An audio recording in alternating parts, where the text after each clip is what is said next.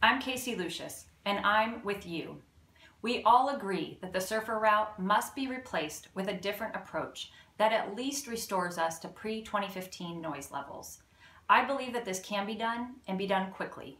By moving the approach track back to where Big Sur used to be, but now supported by GPS tracking points, we can get half of the problem solved. The FAA seems willing to go in that direction, but that is only acceptable if the second part of the solution is implemented, and this is where I come in.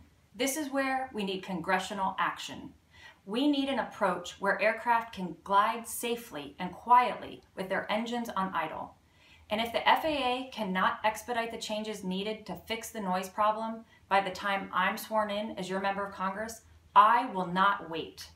I will craft an amendment to modify the Class B airspace. I will work with our partners, including General Aviation, to get it enacted on the first available bill. I'm Casey Lucius, and I will not wait to save our skies and your peace of mind.